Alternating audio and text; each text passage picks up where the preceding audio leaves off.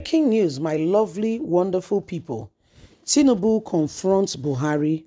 I told Buhari, when you move out, I will occupy the villa. It's a promise, whether you like it or not.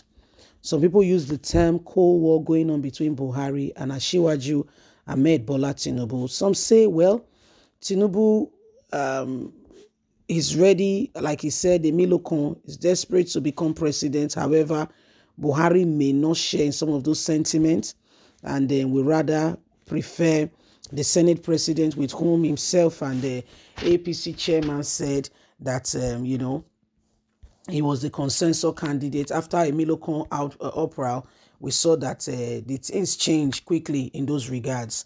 So this is what is happening right here and now.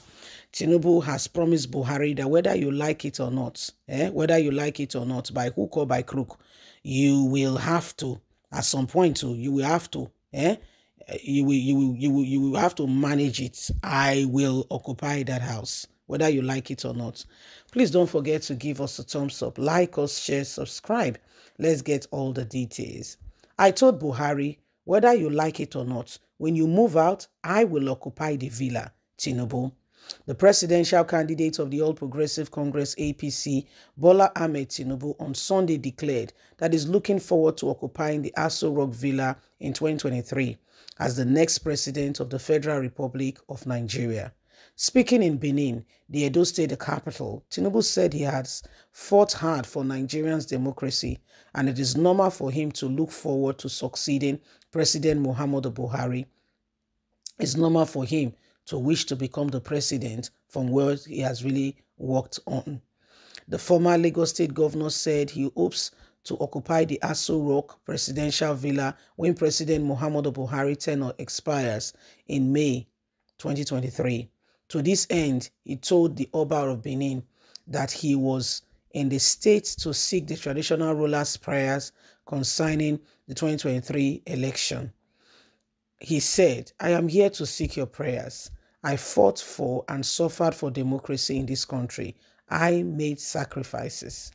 When we started this 8 years ago, it is only normal to look forward to succeeding President Muhammadu Buhari, that I am running, and I'm running now to take over that house.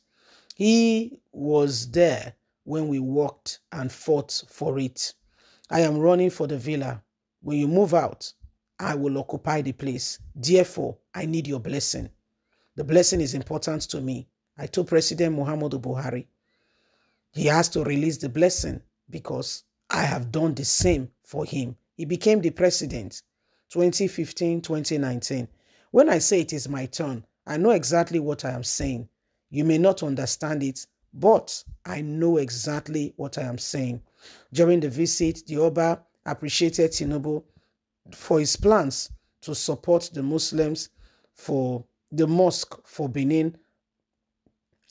I'll take that again.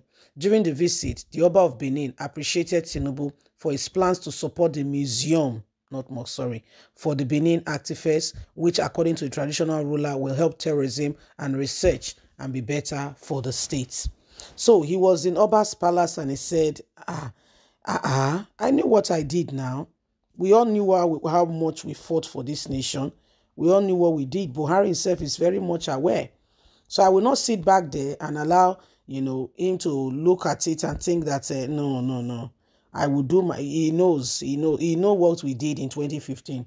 When I say it is my turn, I know why I'm saying that. Wow, that's, this is code. Say, when I say it is my turn, I know what I'm saying. When I say it is my turn, I know what I'm saying. Buhari understands. Those that know. Because he said he has fought hard and long for this country, and so nobody should take that which belongs to him, and whatever they want to do with it, however way they want to go about it, he can't be bothered. All he knows is that it is his turn, and he will achieve whatever he wants to achieve, even here and now. He said he has said that it is his turn. He knows how, according to him, he knows how much he fought for this country, what he has gone through, and all that. That when he said it is his turn, he knows. And nobody should think that he's just saying those words. No, because really and truly, sincerely speaking, he's working and is aiming at something, and he hopes to achieve it in no distance time, because for him it is his turn, and nobody should try to make it look like he's not speaking, because he knows exactly what he's talking about. So the days upon us have become necessary that every single one of us must begin to look at things more appreciatively and understand what is going on. Okay, Tinubu said when he says this is done, Buhari understand. Okay, he says Buhari understand. He said, but now the whole the whole issues that are going on here, it is important that every single person understand it. That every single person understand it. So that means there is some code element of discussions going on that between Buhari and Tinubu. Initially APC chairman Abdurrahim Adamu announced, please go back in memory lane and please pull out that and see for yourself, that it was the what was it called, Senate chairman that was the consensus candidate for APC. When Tinubu roar, he said, what? Emilo Khan. Everybody just shocking quietly. There was humbling of the self. Emilo Khan, and at the end of the day, we can see that Emilo Khan has become a household name. So these are some of the things that are happening, and so nobody should take it with levity, fold their arms and pretend that all is well. A lot of things have been happening, and we all know for sure that until we begin to rise up and be sure and make real concrete decision in terms of moving forward, we may not move forward. It must become a deliberate and a conscious effort by every single one of us. Every party involved must understand what is going on. Everybody must be able to, understand that these are very daring moments, and everybody has a part to play. You see, so these are some of the things going on. When Tinubu said, I know what I'm talking about. He told the Oba of Benin. He was in the Oba's palace, and he told Oba, he said, see, I went to see Tinubu and Buhari, and I told him, I need the blessing. You must release the blessing because I need it now. You must release it. We know, you and I know how hard we fought for you. 2015, 2019, we were there. I was warned, but I stood still. I stood with you.